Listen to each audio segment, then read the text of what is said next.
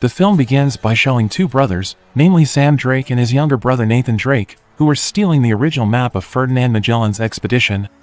According to the legend, the map will guide one to the treasure depository that Magellan had gathered during his journey. Sam and Nat, who liked to explore, were sure that they were the descendants of Sir Francis Drake, a famous English explorer and sea captain who was born as a treasure hunter.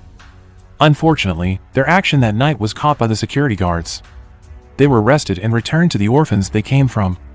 They had tried to steal the map 3 times, and the orphanage couldn't stand their actions anymore. They handed Sam over to the authorities. Sam, who did not want to be jailed, decided to run away that night, leaving Nat behind. He promised to come back one day and left a ring left by their ancestors to be kept by Nat. 15 years later, Nat grew up and now worked in a bar. He sometimes stole his customers' belongings. His habit of stealing since childhood apparently continued even until he grew up. When he was working that night, Nat was suddenly called by a man at the bar. He turned out to be a treasure hunter named Victor Sullivan. He is also known as Sully. Sully offered Nat to work with him and went to explore the treasures of Magellan, but Nat refused his offer. When Sully was gone, Nat realized that Sully had taken his stolen goods and replaced them with his business card. Because of that, Nat was forced to go to the address to get back his stolen goods.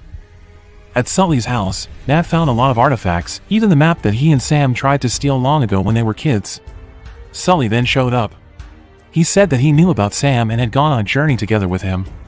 He also said that he knew about Nat from Sam since he used to talk about Nat, his little brother who likes to explore every minute. Nat then asked where his brother was, only to know that Sully hadn't seen him since 2 years ago. Sam suddenly disappeared while helping him look for one Sebastian Elcano's notes, where inside the notes, there are so many clues that can be used to find Magellan's treasure. That was why Sully searched for Nat to invite him to look for Magellan's treasure, and at the same time, found Sam, who had disappeared for a long time. After Nat agreed, Sully shared some information about the journey that they would do to find the treasure. They needed 2 crucifixes of the legacy of Magellan's crew, which would be the key to the treasure. One of the 2 crucifixes would be auctioned in an artifact auction, and they planned to steal it there the next day. Besides them, there was also Santiago Moncada, the last descendant of the Moncada family, who also wanted to get his hand on the crucifix. Before the auction started, Sully and Nat prepared a plan to help them steal the crucifix and escape from the place unnoticed. Nat would turn off the electricity to divert everyone's attention and make the place dark, barely enough for everyone to see, while Sully would take the crucifix from the auctioneer. Long story short, the night of the auction finally came. At the auction venue, they met a woman named Joe Braddock, a mercenary hired by the Moncada family. Joe and Sully seemed to have known each other, and the moment they saw each other, they went into a fight for Magellan's crucifix. When the auction started, Nat infiltrated the control room to turn off the electricity, but he was caught by Joe's men who had suspected their plan. While Nat was busy with Joe's men, Sully played along with the auction to distract Santiago Moncada, until finally, both Sully and Nat ran out of time. Nat sacrificed himself to distract everyone. Sully then took advantage by replacing his suit with an officer's suit and carried the crucifix away from the building, but Joe, who knew the plan, immediately prevented Sully from running away and tried to take the crucifix from her hands. Unfortunately, security found them, so Sully, who was wearing an officer's suit, managed to escape from Joe. After getting the crucifix, Sully and Nat finally started their journey to Barcelona, where they would meet a woman named Chloe Fraser, the owner of the other crucifix. Sully hoped that Chloe would join them because they needed both crucifixes as the key to finding the treasure, but without Nat and Sully knowing, Chloe betrayed them and stole their crucifix. Chloe almost managed to run away with both crucifixes when she got into her car, but Sully managed to stop her by saying that she would never be able to find the treasure without their help. Thanks to Sully, Chloe had no other choice but to work together with them so that she could get the treasure. On the other hand, Santiago Moncada was seen with his father. At that time, Santiago was disappointed with his father's decision to donate all of the family's assets because he felt that Santiago was not worthy of inheriting all of these assets. Because of that, Santiago ordered Joe to kill his father so that they could start searching for the treasure without any hindrance. From one Sebastian Elcano's notes, Nat and the others were directed to a church called Santa Maria del Pi, where they found 2 passages named Heaven and Hell. As per the instructions, they had to split up, so Chloe and Nat would pass the Hell while Sully will go through Heaven. Each of them was given a crucifix that can be used as a key. Shortly thereafter, Joe and her men arrived there. Joe then followed Sully while her men chased after Nat and Chloe. The passage Nat and Chloe entered led them to an underground bar. They also saw Joe's men there, so they tried to blend in to avoid getting caught. After that, they found another passage behind the bar.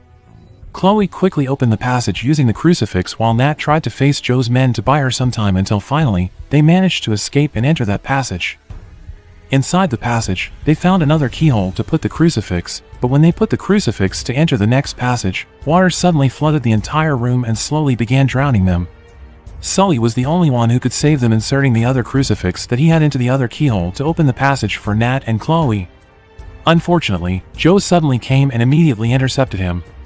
Thanks to that, Sully needed more time to save the day while Chloe and Nat were running out of time. Finally, Sully managed to beat Joe and put the crucifix on time. Nat and Chloe succeeded to survive and entered the next passage. The next passage led them to a gate, but to enter it, they needed both crucifixes. Sully then dropped the crucifix he had with him. Nat then put both crucifixes together and formed the key for the gate.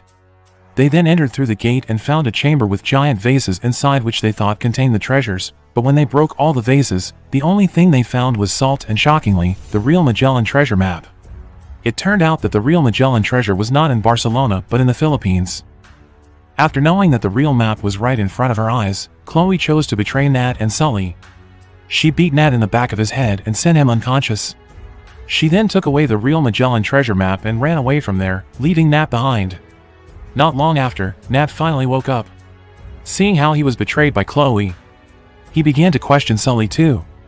He was curious about what really happened between Sully and Sam. Knowing there was nothing to hide anymore, Sully finally spilled the truth. Turned out, back then when both Sully and Sam were on the journey to find the treasure, they were ambushed by Joe and her men. Sadly, during the ambush, Sam was shot dead and Sully had no other choice but to leave him behind to save himself. At the same time, Joe came to see Santiago to report on her mission. When they were talking, Chloe suddenly showed up. Unexpectedly, Chloe decided to join Santiago's team to find the treasure. She also handed over the map she got and prepared to continue the journey to the Philippines with them. At the end, Nat tried to forgive Sully for what he had done. He also decided to continue their journey to find the treasures. They both then went to Santiago Moncada's headquarters to infiltrate the plane that was used to fly to the Philippines. Inside the plane, they found Chloe, Joe, Santiago, and the others drinking while enjoying their flight. When Santiago was talking, Joe approached him and shockingly slit Santiago's throat to kill him. When all the attention was focused on Joe, Chloe took the chance to hide. Joe immediately took control and ordered all her men to look for Chloe to kill her. Meanwhile, Nat and Sully, who were hiding in the trunk of a car, slowly got out and saw Santiago's corpse. Realizing that the situation there was chaotic, Sully ordered Nat to immediately use a parachute so they could escape from the plane, but instead of listening to Joe and her man, he threatened to release all the cargo of the plane if Joe didn't say the truth about what happened to Sam, but since Joe didn't open her mouth, Nat decided to release the cargo, sending him and Sully flying out of the plane. Fortunately, Nat managed to grab the rope holding the cargo and slowly climbed back into the plane, but when he was about to step back into the plane, he was immediately hit by a car driven by Chloe, whom she used to escape from the plane. Nat and Chloe swayed midair until they finally managed to grab onto one of the cargoes and triggered the parachute to save their lives. After safely landing in the sea, both Chloe and Nat swam to an island to rest there for a while, inspecting the map to find the location of the treasure. Nat stayed all night staring at the map while looking at all the postcards that Sam used to send. He also started to think about what exactly Sam tried to say from all the postcards that he left. While looking at one of the postcards, Nat tried his old trick with Sam by placing a fire under the postcard. Surprisingly, the postcard had a hidden message written on it saying that both crucifixes were the clue. Nat immediately opened the map and put the crucifixes at two different points inside the map. Both of them met at one point on the map. Nat immediately wrote down the coordinates of the location and took a rest. The next day, Chloe woke up first and saw the coordinates written by Nat. She took the paper and ran away to get the treasure alone, while Nat, who already suspected that Chloe would betray him, deliberately wrote down the wrong coordinates because he had hidden the correct coordinates for himself. After that, Nat rushed to find the treasure by using a speedboat. Arriving at the destination, Nat found two ancient ships filled with gold. There, Nat also met Sully, who apparently followed him, thanks to the location of their connected cell phone. Soon Joe and her men also arrived at the treasure location. Nat and Sully, who saw it, quickly ran away and hid in the ship. After that, Joe ordered her men to transport the 2 ships so they could take all the gold in them. When the 2 ships were transported, Sully and Nat came out of their hideout and then beat up all of Joe's men on the ship and took over the helicopter that was transporting the ship.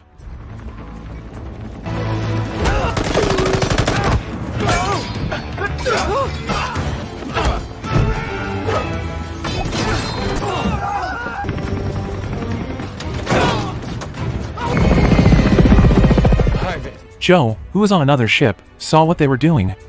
She didn't stay silent. She then ordered her men to immediately chase them.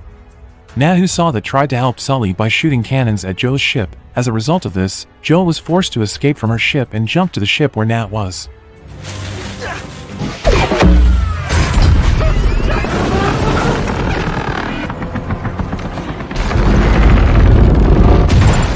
Knowing he could not face Joe alone, Nat asked Sully to help him, while at the same time, Sully was holding a bag full of gold.